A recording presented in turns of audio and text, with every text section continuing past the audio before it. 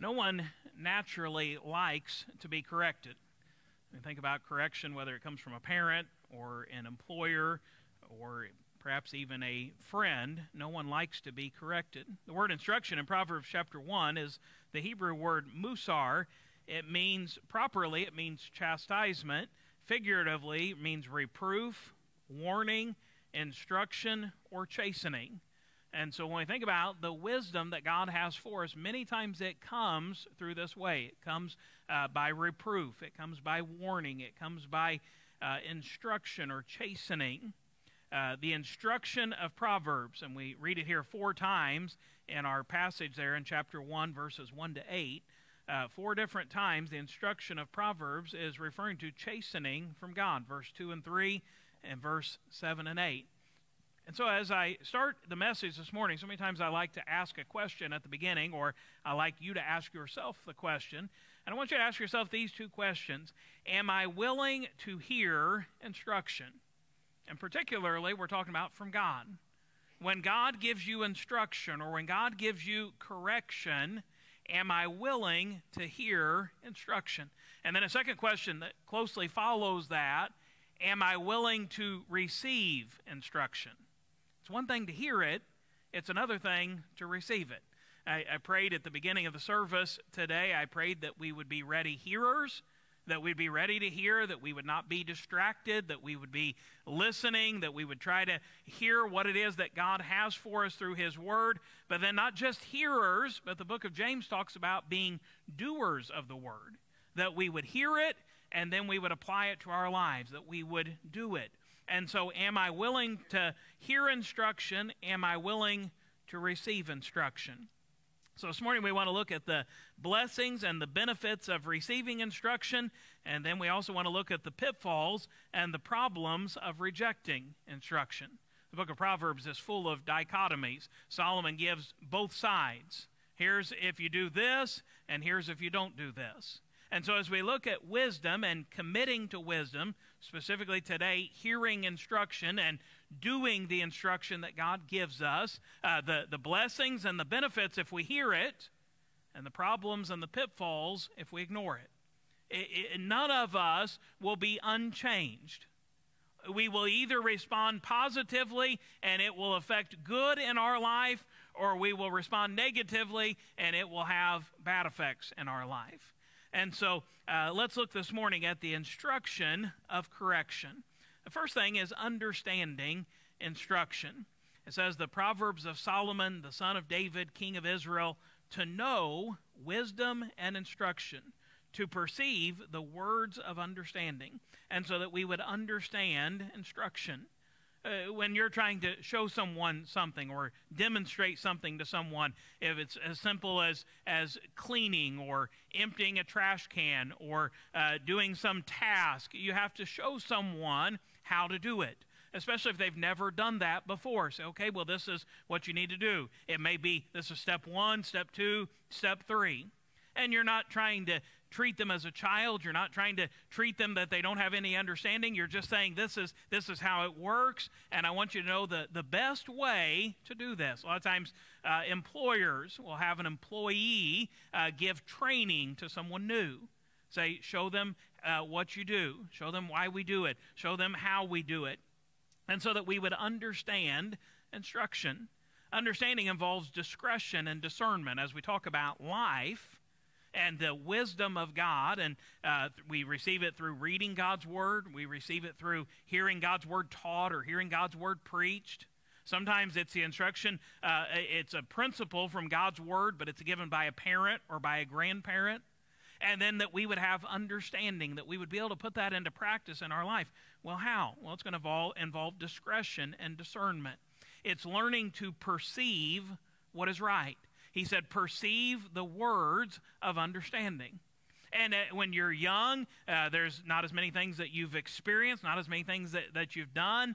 And so as your parents or grandparent tell you something and teach you something, you have to perceive it. You have to understand it.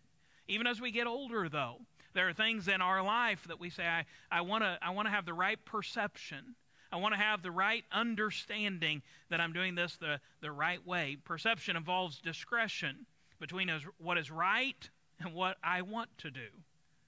Sometimes it's very difficult for us to separate, this is what I want to do, but this is what's right. And we have to be able to weigh that in our mind. Is this really something that is right, or is this just something that I really want to do? I'll hear people sometimes say, well, I think this is just God's will for my life. And I'm not being a smart aleck, but I want you to consider, is this really God's will for your life, or is it really your will for your life? Is this really what God wants you to do, or is this is just what I want to do, and I'm assigning God's name to it, because after all, that makes it sound a lot better that I say this, I think God wants me to do this, when in truth it might just be, I really want to do this. And so that we would have discretion, that we would be able to perceive, is this my will or God's will? Perception, discerning between what is good and what is best. Sometimes we miss out on what is best because we accept what is good. Now that takes a lot of perception, doesn't it? It takes a lot of discretion, because we say they're both good options. This is good and this is good, but we should all desire, I want God's best for my life. I don't want to settle for anything less than what is God's will and what God says is best for my life. And so say, God, would you help me to have understanding that when you instruct, that I would have enough perception to listen to what you say through the preaching, teaching, reading of God's word, the instruction of a parent or grandparent, that I could have enough perception to be able to determine what's going to be good and what's going to be best, because I want what is best in my life. Then we see this instruction comes through discipline, chastening, and correction. And you know, it's interesting in this chapter here, the first chapter, this introductory chapter to the book of wisdom, to the book of Proverbs, that instruction can apply to individuals, it can apply to churches or groups, it can apply to a nation. That if a nation does not choose what is right, there are going to be problems and pitfalls. And so that we would go after what God has for us. The Bible describes the one who understands instruction, here's the Bible word, as a wise person. When you understand instruction, God says that is wise. And when you reject instruction, God says that is foolish. Now, that's strong language, because if that was Brandon up here saying that, you might initially or immediately get offended. Well, who does he think he is? How's he going to tell me? But it's not me telling you. That's God saying that. God's saying if you don't listen to the instruction of this book, that is foolish. But if you listen to the instruction of this book and you let it correct you and you let it instruct you, God says that is wise. I believe that every person here this morning would say, I want to be counted wise. I want God to think that the actions of my life are wise. I don't want God to think the actions of my life are foolish. We must understand that being in the Word or neglecting the Word has an impact on your life. And I'm going to give a few specific examples. We literally could have hundreds, if not thousands, from the Bible. You say, I'm glad you're not giving them all to us, Pastor, because we'd still be here at 6 o'clock tonight. So I'm just going to give you a few specific examples, okay? We all know that a principle that we teach at the church is that you ought to be daily in the Word. Right? That's instruction you've heard. You've got that instruction from Sunday school teachers. You've got that instruction from junior church teachers. You've got that instruction from a youth pastor, from pastor emeritus, maybe from your mom or your dad or your grandma or your grandpa. We could go on and on and on. You've heard that instruction many times. Now here is wisdom. Wisdom is saying if I follow that instruction, there's blessings and benefits, and if I ignore that instruction, there are problems and there are pitfalls.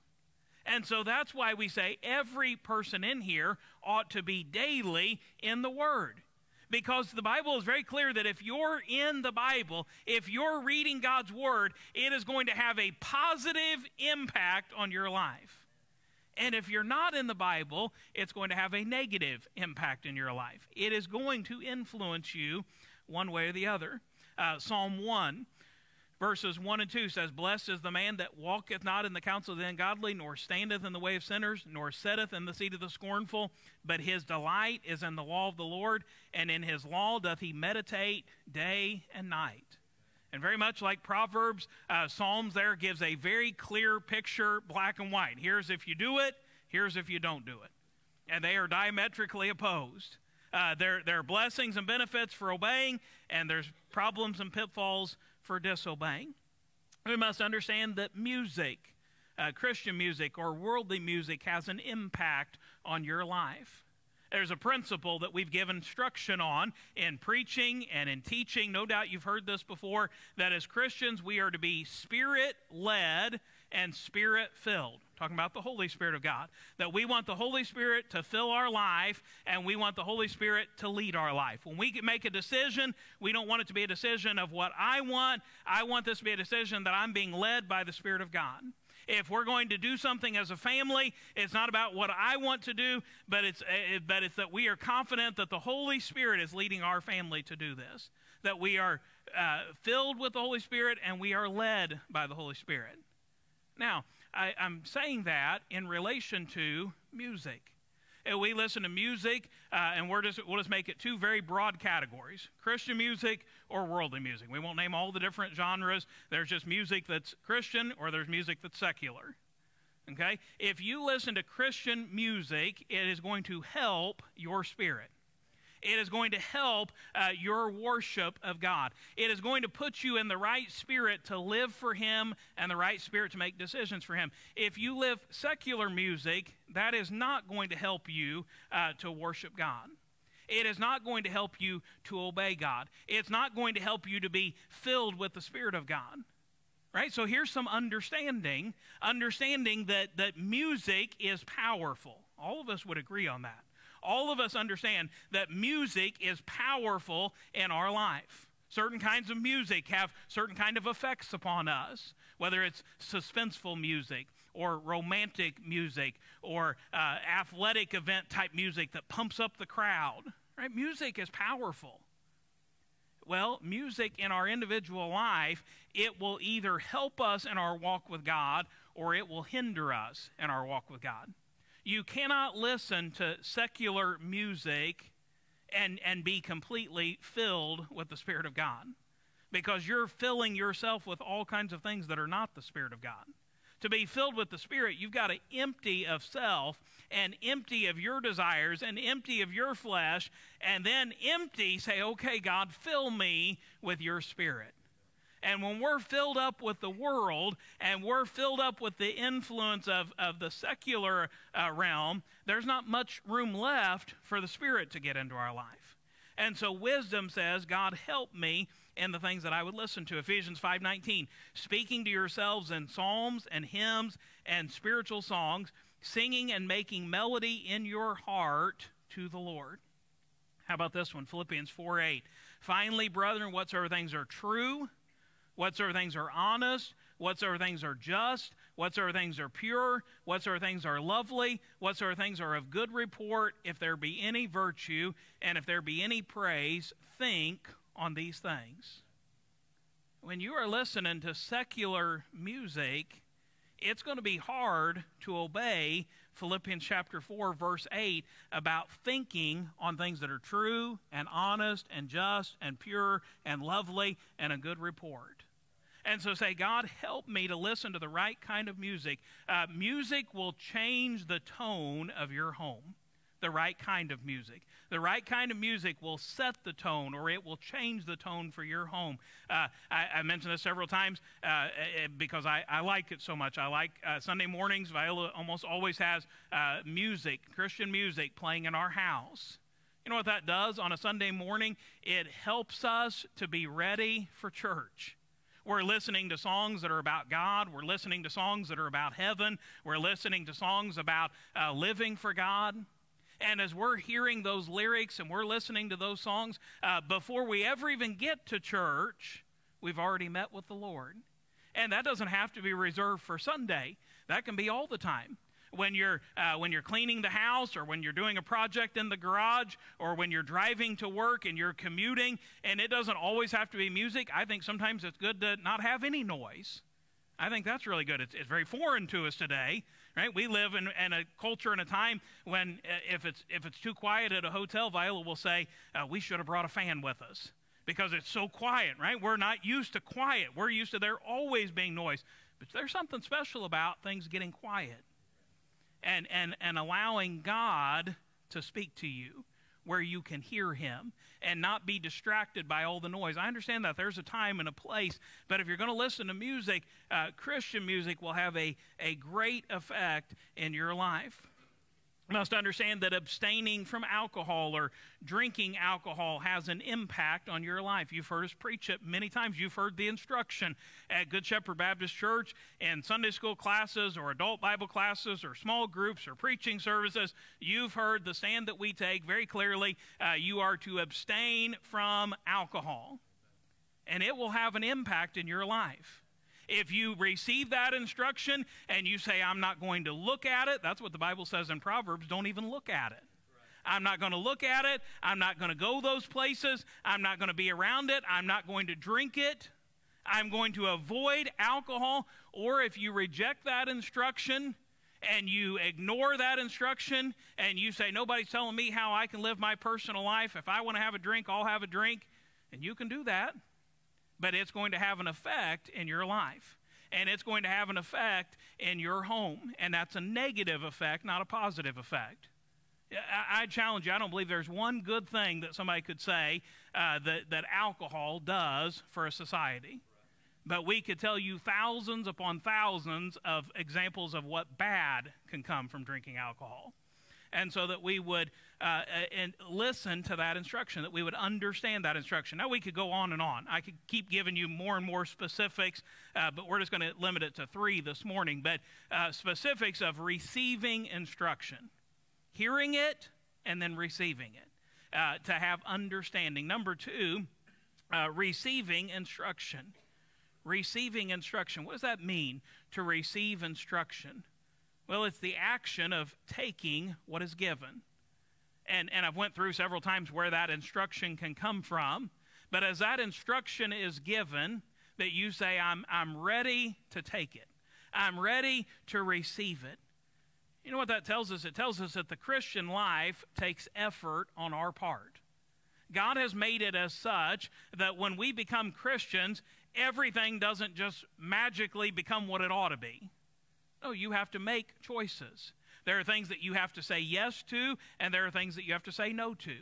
And that's a process for a lifetime. For a lifetime, you say, I'm learning to say no to some things. And maybe as you grow in your Christian life, you say, I have to learn to say no to that. I didn't have to before, but now I believe I need to say no to that. And then you begin to say yes to things. Some of them are coming to church faithfully. You say, we want to establish that habit. We don't want to just come to church sometimes, but we want to become faithful in our church attendance. We don't want to just read the Bible once in a while, but we want to be faithful. I want to try to start making it a habit that I'm going to be daily, every day in God's Word. Some of you may make a decision. I'm going to say yes to tithing and giving. And you hear the church preach about giving and tithing and obeying the Lord and giving Him the first fruits, giving Him the tithe or the tenth. And you say, I'm going to do that by faith. And there's bills and there's expenses and there's things that have to be paid. And I don't understand all of it and I don't know how. But I'm just going to trust that the Bible says that's what I'm supposed to do. And if I do it, God's going to take care of me. And I believe there are many that could say amen to the fact this morning that we'd rather have 90% with God's blessing than 100% without God's blessing. And there are many that say, I've done it. I've made the step, and I've trusted the Lord. And here's what I found to be true. You cannot outgive God. You give, and He's going to give back to you. And those testimonies and those amens are an encouragement to somebody else that I'm going to receive that instruction. It takes effort on our part. God doesn't just do everything for us. We have choices that we have to make. This word instruction, many times in the Proverbs, it's in the context as you read all the verses. I think there's 30 different times that it uses this word. It's translated instruction in our King James Bible. And when you look up those 30 verses, you'll find that many of them are in relation to parents instructing children. Well, in the New Testament, Jesus said to His disciples, when we pray, we're to pray after this manner, Our Father, which art in heaven. And our Father is God, and He gives instruction to His children. That's to us. And so as we're reading about earthly moms and dads instructing their children, we can understand spiritually our Father gives instruction to us. It says in Proverbs 8 and verse 33, hear instruction and be wise and refuse it not. Well, that could be our prayer. Every time we open the Bible, God help me to hear instruction and to be wise and refuse it not. In other words, God, if you speak to me, I want to hear it and I don't want to fight against it. I don't want to refuse it. If this is what is right and this is what I ought to do in my life, that God, I want to hear it and then I want to do it. That we would have that attitude when we come to a preaching service, that we would say, God, I want you to speak to my heart today. I want to hear instruction today. I want to be wise today. I want to refuse it not today. You know why I'm saying that? Because there are times when I'm sitting out there and I'm listening to a preacher, and in our flesh, as we're hearing the instruction, we're not receiving it, we're fighting against it. We're giving God all the reasons why, well, this doesn't really apply in my situation. Well, this doesn't really affect me personally. This is probably for that guy over there, or it's probably for the person behind me. But in my situation, and we're given all the reasons. No, we ought to come to the Word of God, hearing instruction, being wise, refusing it not. God, if you show it to me, I want to do it. And so that we would hear instruction, and then it's the act of allowing correction to change you. That's what instruction has to do. Instruction, after we hear it and after we receive it, we've got to be willing to change. We've got to be willing to say, okay, I get it, God. What I was doing was not right, and I need to change. I need to allow you to correct me. God works in our life in a manner to bring about change in our life. Proverbs 6:23 says, for the commandment is a lamp, and the law is light, and reproofs of instruction are the way of life. This is the message for a lifetime. For a lifetime, God says, as we're going through life, God says, I love you so much that I'm going to correct you to keep you on the right path. This is the way of life. And so that we would say, okay, God, I'm ready to hear your instruction. I want to be wise. I don't want to refuse it. And so, God, if I'm going this way and you think I ought to be going this way, I want to change because I want to go your way. And we ought to come to church and we ought to come to the Bible with the attitude that I'm willing to change if I need to change. If there's something in my life that's not right, God, would you help make it right? God, if there's something that I've not been doing that I ought to be doing, God, would you help me to have the faith to make that change that I can get it right? You know, I believe the older we get, the harder that is to do. You know, young people, I sometimes preach to the kids, maybe at a junior camp or at a vacation Bible school, and the kids are very receptive that when they hear what's right, they say, I need to do that. And as teenagers, it gets a little harder, and as adults, it gets harder yet. Why? Because the older we get, the more set we get in our ways. The more convinced we get about our philosophies and our beliefs. And so when we come to church, we're already set in our ways, and when God's trying to change us, it's going to take a lot of work for us to change from saying, okay, I was doing it this way, and I'm going to start doing it this way. But that's what God wants to do in your life. It is the way of life. God is not trying to harm you. God is trying to help you. And when God gives instruction, it's not to offend you. It's to correct you. And it's not to destroy you. It's to make you better. And say, I'm going to hear instruction, and I'm going to be wise, and I want to refuse it not. Correction can be difficult. I can say that by the voice of experience. Right? It's not fun to be corrected. That's why I began the message by saying that no one naturally likes to be corrected. I've never met someone that likes to be corrected. It's not natural for us. Correction can be difficult. Correction sometimes can even be painful. But correction is often necessary. It is necessary for God to correct us that we don't keep going and don't keep doing the same thing. Say, God, would you correct me? Even if it hurts some, would you change me? even if it's difficult, if it's the hardest thing I feel like I've ever done, God, would you help me to change to be what you want me to be, because I want to be in the way of life. John 15:2, every branch in me that beareth not fruit, he taketh away, and every branch that beareth fruit, he purgeth it, that it may bring forth more fruit. Well, that is a tough verse of Scripture there. What God's saying is that God has to do some cutting sometimes. On a tree, he's given a tree that a tree has to be pruned and some branches have to be cut off. And you say, well, that's not too painful. That's not too difficult. What's so hard about that? We're the tree. And sometimes God's going to have to cut some things off. And I don't know about you, but usually things that are in my life, I like them in my life. I've put them in my life. And when you have to have those cut off and you have to have those taken away, that can be very difficult. And it can be very painful. But when you prune a tree, what you're doing is you're saying, if I don't do this, this tree eventually it's going to die. And a Christian, when God is doing his pruning, it is not to hurt you, it is to help you. And it is to help you to be what you want to be. And sometimes we've got to be open enough to say that when I come to church, God, if there's something in here that shouldn't be in here, would you cut it off? Would you get it out of my life, even if it means a little bit of pain, that I can become what you want me to be? And then rejecting instruction. Rejecting instruction. Very simply, it's the act of refusing what is given. And God uses strong language to describe those that refuse instruction. We hardly ever call someone a fool, right? When you use that word to say someone is a fool or to say someone is foolish, well, you're describing something in a very heavy way, right? This is something that is the worst of the worst.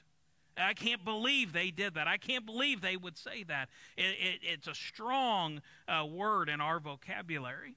But God uses that word to describe those that refuse instruction. Proverbs 10:17, let me give you a couple of them. He is in the way of life that keepeth instruction, but he that refuseth reproof erreth. God says you are wrong to refuse instruction. Proverbs 15:32, he that refuseth instruction despiseth his own soul, but he that heareth reproof getteth understanding. Will you reject instruction? And we can reject instruction sitting in a church service. We can reject instruction while our parents are talking to us.